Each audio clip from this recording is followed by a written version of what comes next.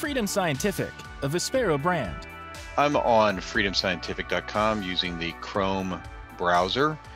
And what I want to show you how to do is set specific settings using JAWS settings for specific web pages. I'm going to first confirm where I am, insert T.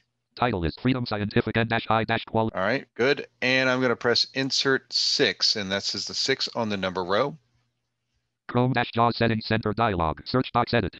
And it announced that I'm in Settings Center and that it's associated to Chrome. I'm in the edit box where I can search for the setting I want to change. But first I want to do is change from Chrome to this specific web page. I'll press Shift Tab. Application : combo box. Chrome 31 of 2. You heard that I landed in the application combo box. I'll hit Home to get to the top. Home, default left parent all applications. If I choose this first option, it's called default. This will set these settings for all applications. I don't want to do that. I'll arrow down one time. www.freedomscientific.com left parent domain right parent 2 of 217. And you can see this one's called the domain choice, which is the web address that I'm on. I'll hit Tab. Search box edit. And I want to search for the setting I want to change. And I'm going to change one called Document Automatically Read. So I'll just type DOCU.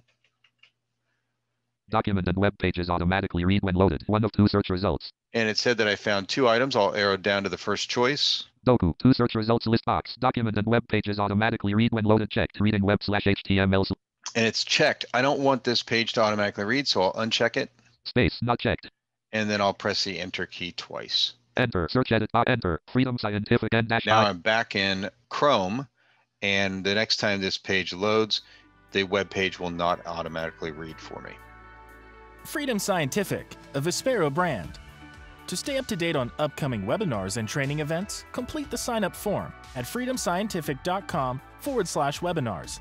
Thanks again for connecting with us.